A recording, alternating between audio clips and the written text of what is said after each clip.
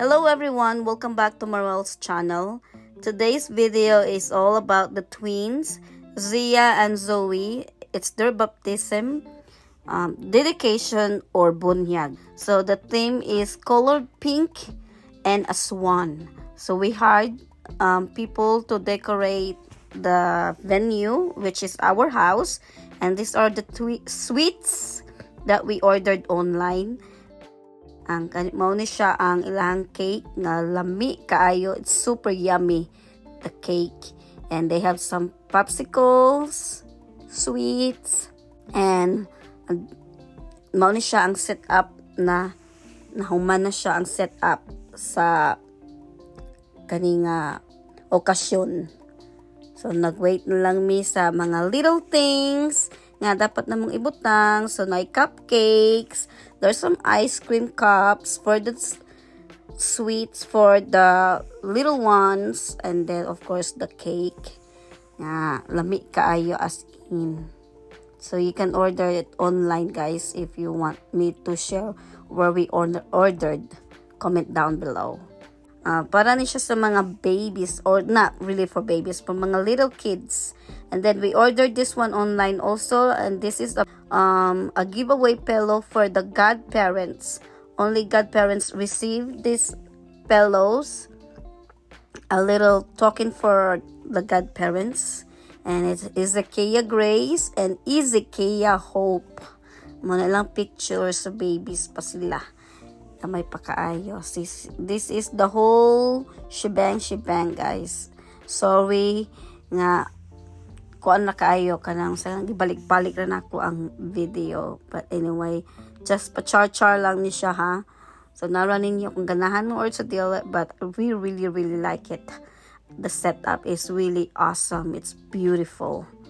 So this is in our house. So mo na siyang gawa sa mga balay na diha mga tao ng mga bisita na ang abot na nya na diri ang nagsugod na mi ani nga kuan nga part nga tuara dito ang na ako sa taas nagvideo. Medyo nagkatag lang ang mga tao kay tungod wala kayo mi enough space.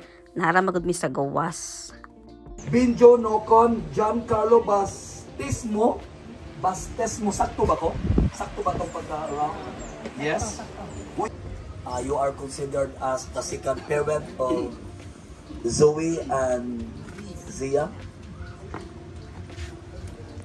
Ang pinakadako niyong responsibility, abot og nagdaba mo og gift. Kaya kung basahon ako ang Luke chapter 2, ang ninang og ninong ni Jesus, naagi gift. Well, sukta na lang na sila unya, ha? Awahin na lang kuno ang ilang. Nakabati, nakasiki. Well, ang pinaka-importante, dili ang gift. Si Darwin na lang. Ang pinakadako na responsibility is ingon nga godparent or surrogate parent ni Zia. Jesus, ang kanang mapataan, mapula-puti ito, madalagong taunod, ang kanang ikong Maria gayon sa English. Nakalagan sa Ginoo, pipila lang siguro. Pero gusto ko nga kamo mahimo mong dako nga influensya sa pagkamatarong samtang dako ni Zia o ni Zoe. Of course, matag December, mag-Christmas, maguna-una mo. Basig karon na ninyo ginuuna. Akong idedikar una ang mga bata, and then I will be praying for the parents and also the surrogate parents. Let us close our eyes, and if you can stretch out your hands towards here, you can do it by faith, releasing God's blessing and the protection of the Lord be upon these beautiful twins. Gracious, loving Heavenly Father, we thank you for giving us this afternoon, giving us the good weather. Above all, your presence is here with us. This afternoon, I am destined and honored to lift up unto you these two beautiful twins. Father, I dedicate their lives back to you. And I am declaring open heavens for Zia and Zoe. As I stretching forth right now my hands towards them, I am releasing your guidance, your protection, your favor. Favor that comes from above. Father, thank you. I am giving you the 100% authority to touch, to protect, to bless, from the crown of their heads down to the sole of their feet. I am declaring your blessings, your protection. Zia and Zoe will grow, not a sickly individual, but two of them will grow a strong, righteous woman. The spirit of Deborah will rise up in their hearts and in their minds, oh God. They will be engaged in reaching out other peoples to bring at the feet of Jesus. Lord, thank you. They will become a God-fearing individual. They will walk in the fear of the Lord. They will walk according to your statutes and commandments, oh God. Their lives, Father, will become a beautiful before your sight, O Lord. Thank you for Ezekiel, ingon nga amahan. Akong ipatong ang akong kamot niyato kanina, akong isulti ang pagkamatarong. Yes, amen. Ang pagkahadlok, buhari siya kasing-kasing. Ang pagkahadlok, maglakaw siya nga may hadlok kung diha kanimo, Ginoo. Ang iyang kinabuhi, mahimo ni nga righteous influence ngadto sa iyang mga anak.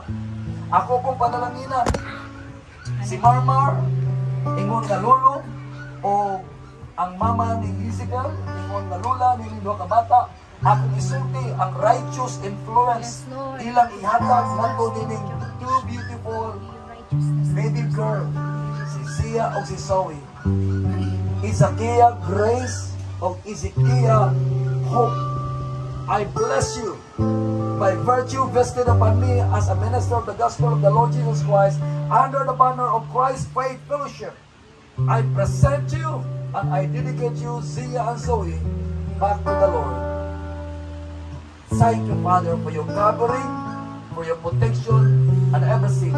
They will grow with wisdom from your word. Yes, They will grow with understanding from your word. They will grow with the spirit of discernment from you, Holy Spirit.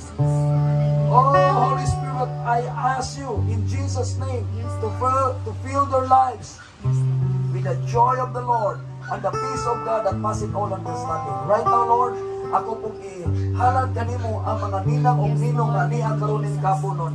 I bless them with righteousness. Their lives will become a righteous influence to Zia and Zoe. At the same time, silang tanan, Lord God, makaila kanimo, mga lagad kanimo, mupasalamat kanimo. Ang ilang kinabuhi, mahimong sumbanan sa mga maayong butang. Ingon nga second parent o surrogate parents na to ni Zia o Zoe. Lord, panalangini ang tanan na ni kapunos karon.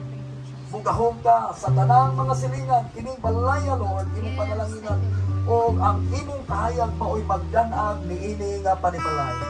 Your name will be glorified. Your name, O God, will be exalted up high. As what you have said in your word, if my name will be lifted up, I will draw all men unto myself. Yours is the glory and the honor. In the name of the Father, and of the Son, and of the Holy Spirit, and all of God's people will say and declare, Amen and Amen. Atong pagagpakal ng atong buhay na Diyos, pagkahimong balik sa pagpanginoon.